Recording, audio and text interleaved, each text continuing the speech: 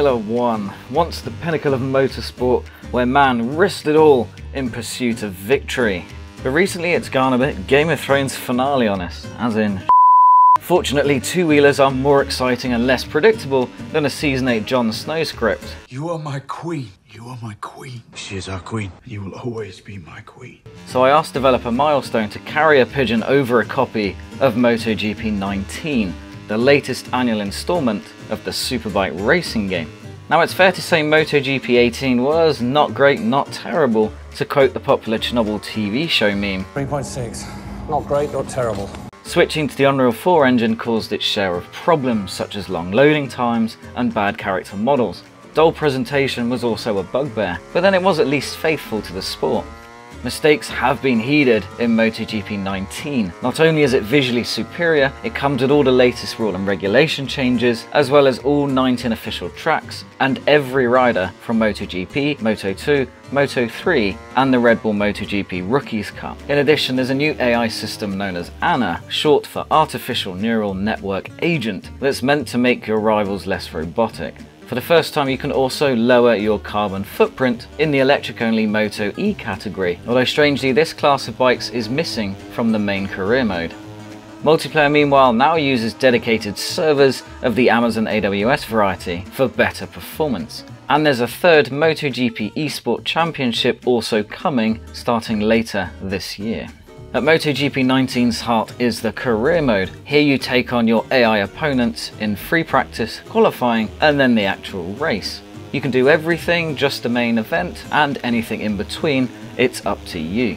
Putting in extra laps is rewarded, however. Free practice sessions give research points to develop your bike. In addition, the extra riding time makes it easier for you to rectify any handling issues and quirks using a series of multiple choice questions from your team mechanic. Like in F1 2018 and other racing games, you have a sponsor. Consistently complete certain targets such as qualifying in the top 10 riders, and eventually you'll be approached by other sponsors who can offer faster bikes at the price of higher expectations.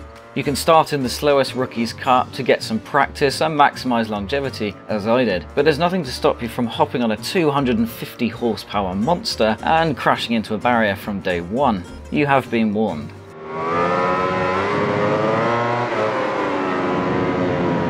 There's also the historic race mode, which has you riding in legendary MotoGP moments from way back in the day to more recent times.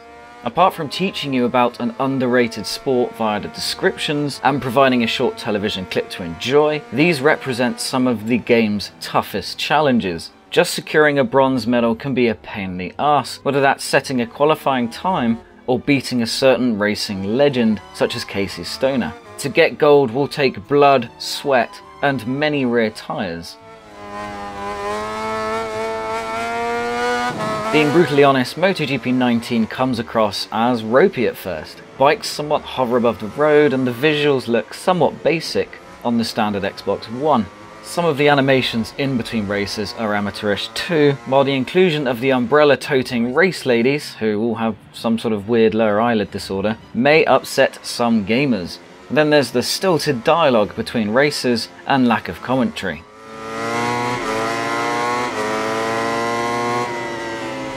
MotoGP 19 is, however, more pleasing to look at when the weather gets bad, much like how it is with Dirt Rally 2.0. Frame rate issues and loading times range from short to non-existent, which is another plus. Give MotoGP 19 a chance, however, and you soon realise the core gameplay mechanics are sharper than Arya Stark's dagger. It's wasted on a cripple.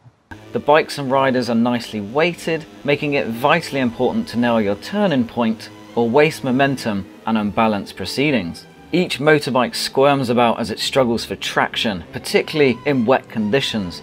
On the limit, it's a constant tug of war between being smooth and fast, yet aggressive and quick to react. Being gentle with your inputs is therefore essential. Only a slight control of vibration before you lose the front wheel or put too much power to the rear stands between success and sliding along tarmac on your face in comical fashion. It's enough to make the bikes feel intuitive and predictable there.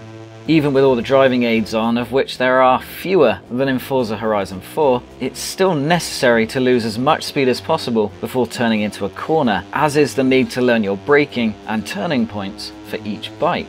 unless you want to cheat a bit and use the rewind function.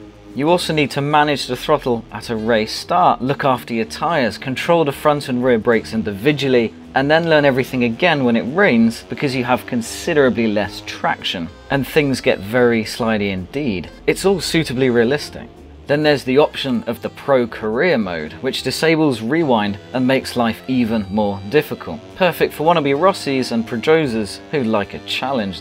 The beefy, insanely fast MotoGP bikes take the most skill to ride, as even with the braking distance and line assist on, you can easily overshoot a corner. But they are also the most rewarding to master and provide the fastest thrills in the game.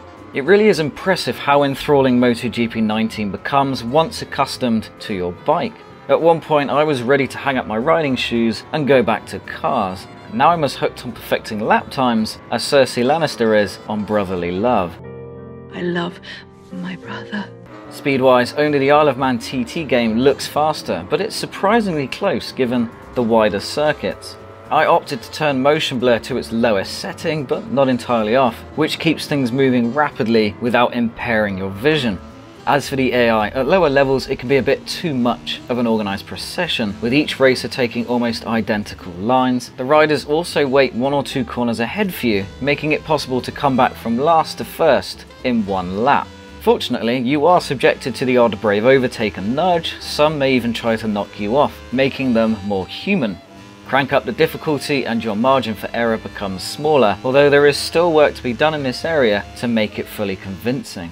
If you're expecting a racing experience as comprehensive and polished as F1 2018, you're gonna be disappointed, as there's much less race preparation to delve into. Good for flattening the learning curve, bad in terms of depth and realism.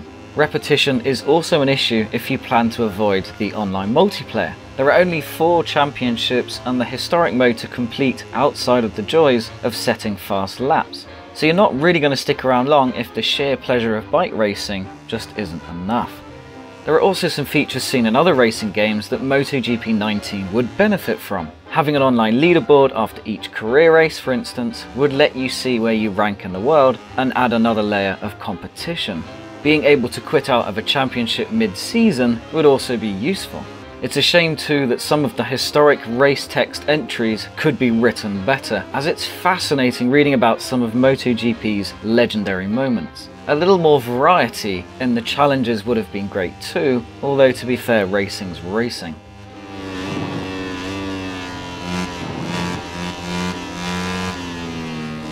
Despite looking last generation in places, there's much to commend in MotoGP 19. Its portrayal of speed is almost unrivaled. The way you can glide around a corner is as graceful as dragon flight, unless the Iron Fleet is nearby. And there's adequate realism for those who want a challenge more difficult than defeating the Night King.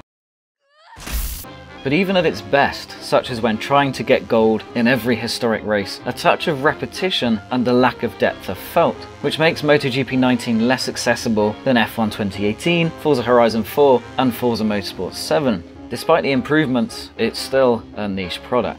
That's fine by me though, because Milestone has made one of the best motorbike races in existence. It's a faithful, enjoyable tribute to a motorsport that keeps you on the edge of your seat far better, as it turns out, than the fight for an old iron seat.